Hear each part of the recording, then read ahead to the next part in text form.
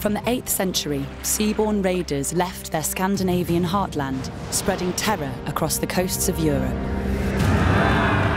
Fearsome Viking warriors had a reputation as ruthless pagan pillagers who left their wives behind.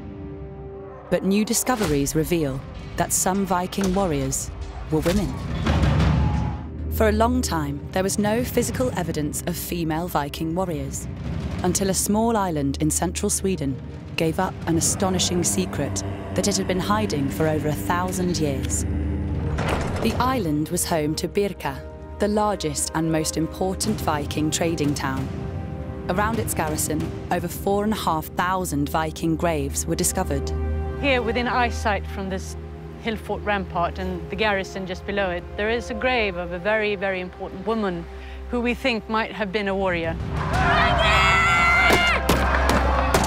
Buried with the Birka warrior were 2 horses, a sword, an axe, and spears. Other things within the grave include a bunch of armor-piercing arrows. So it's this complete set of all the weapons that we would expect from a professional warrior.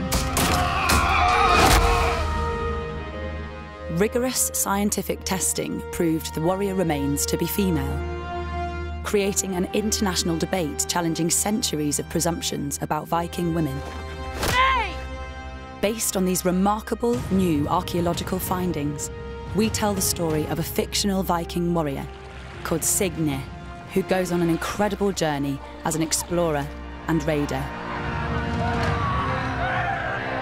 Viking Warrior Women, by drama documentary specialists, Urban Canyons.